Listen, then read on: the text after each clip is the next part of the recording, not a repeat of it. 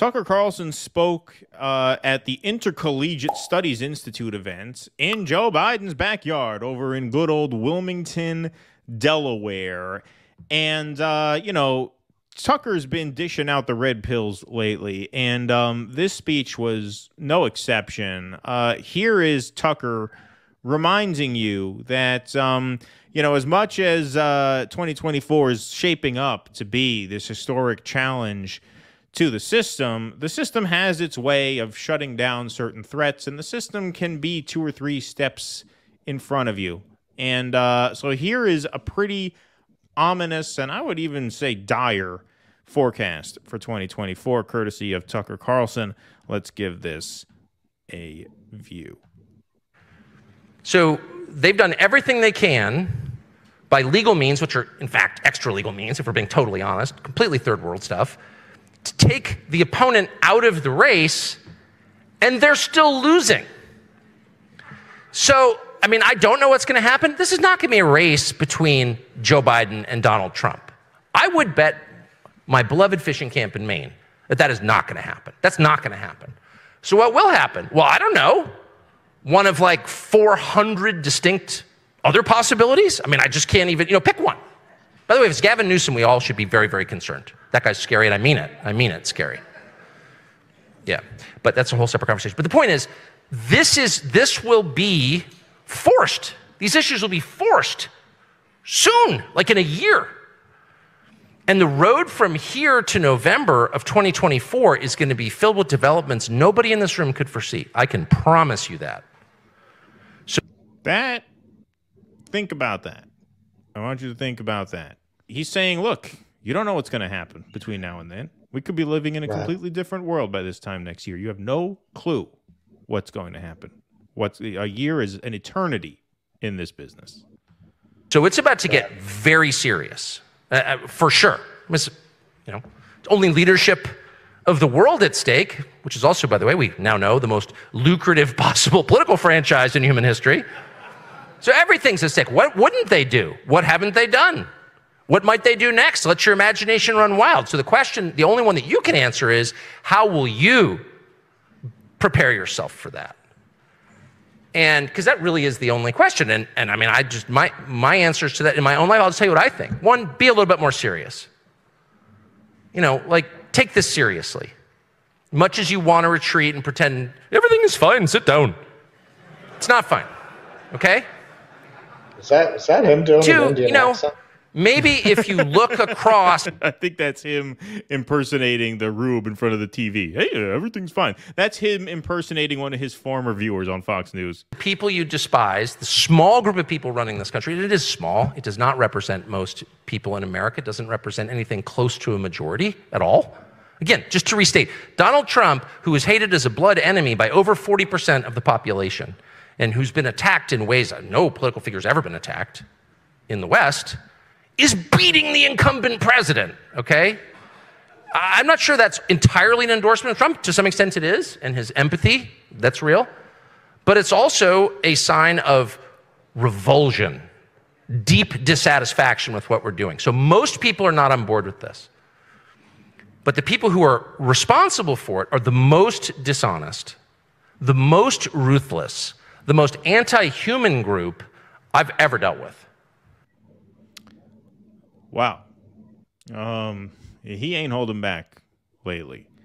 And, what he's saying there is in line with what Russell's been saying, which is, look, the deep state will not allow Donald Trump back in the White House. And Tucker Carlson asked Trump point blank, do you think they're going to come after you? You think they're going to give you the ultimate cancellation? I'll put it that way here in East Berlin, right? That's how he framed it. We're already seeing efforts to take Trump off the ballot using the 14th Amendment as a justification, right? That's another, more peaceful way they can choose to go about it if they want. He's on trial 5 times. You don't know what they have up their sleeve. There's just no way of knowing. That's what he's trying to communicate there. So he's saying everybody's living in this blue pill world where we're like, oh, yeah, polls look pretty good for Trump. And, you don't know what the fuck's going to happen. It could be, it might not be Trump versus Biden. They're already, there's major noise now about replacing Joe Biden. They have a bigger they have a bigger problem on the Republican side, which is, you know, how did they get rid of Trump?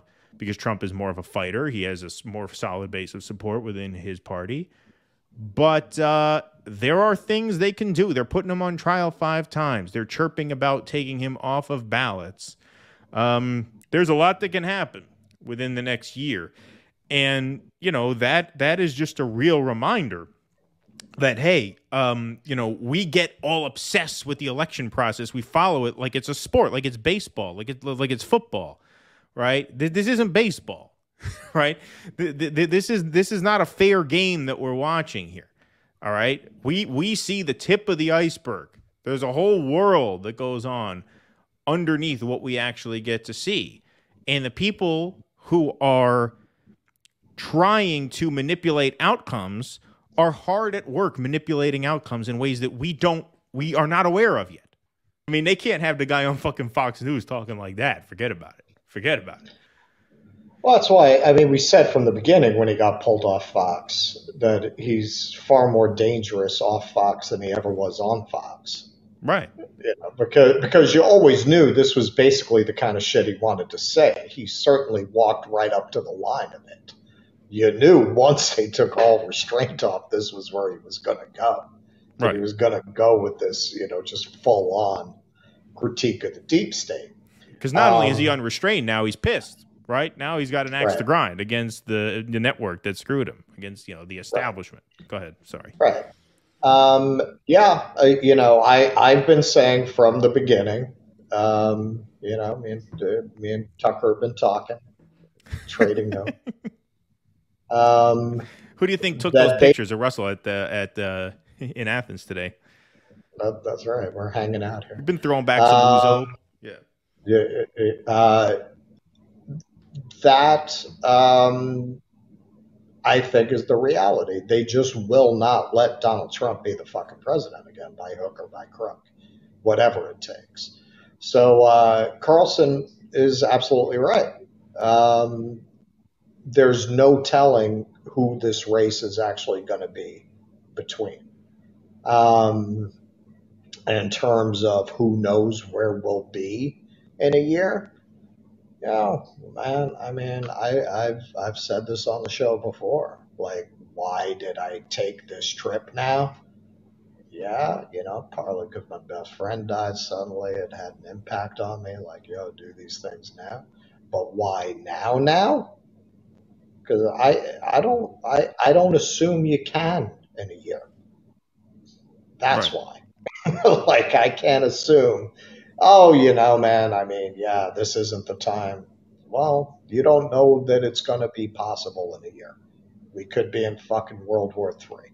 Right. Like, there's that this too. may be the last window to go do things like this right now. So if you're going to do it, you better go do it now, man. Because World War III breaks out. No, it's going to put a real fucking dent in the tour industry. Yeah.